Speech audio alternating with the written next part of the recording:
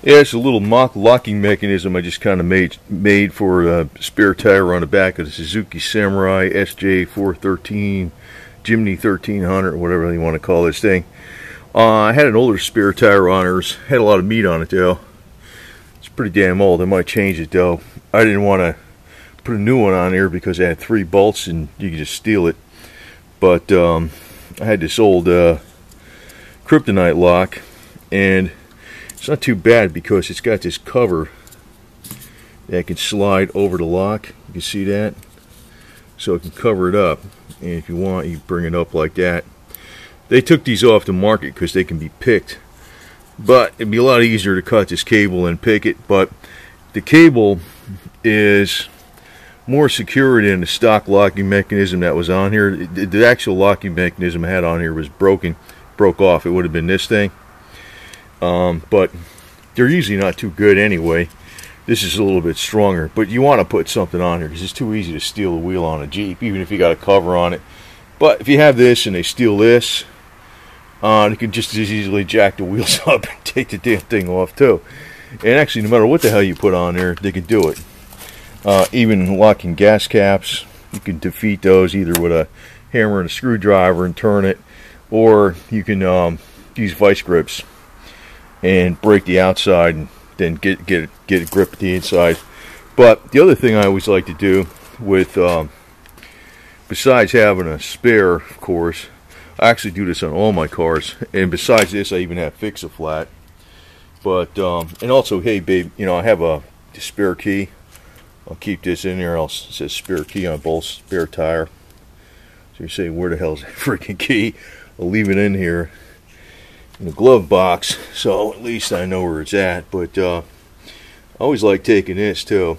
You know, look at that. Made in America, huh? You believe that? There's something made in America. This is probably not made in America. You know, what the hell, you buy everything made in America? But I always have the tire repair kits with me, and a pressure gauge, fix-a-flat. A lot of times, if you do get a flat, it's not like a blowout, it's a nail, and it's a slow leak. Fix-a-flat will get you going, man, if you don't take that nail out, or you can just pump the tire up and it'll go 20-30 miles or something. So I keep a spare pump in every car I got, man. I keep it in the El Camino, keep it in the Sebring, keep it in the other Chevy, the compressed natural gas Chevy. But I really don't get flats, man.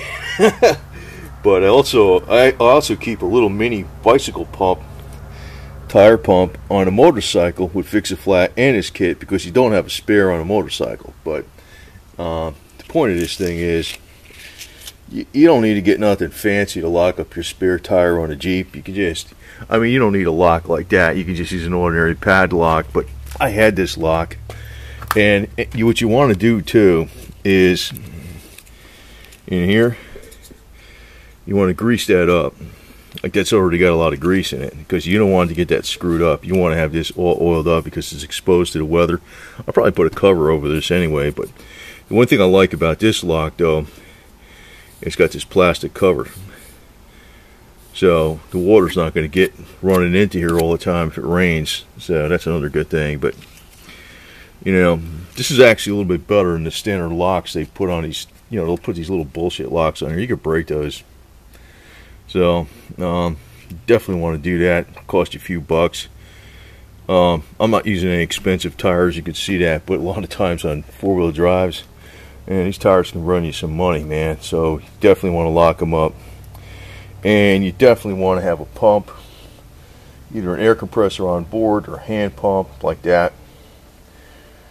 These hand pumps work pretty good. They work pretty good. You might have to pump them about 100 times, but they work. Yeah, so anyway, a couple bucks here and there might save you a lot of bucks later on. That's the whole point.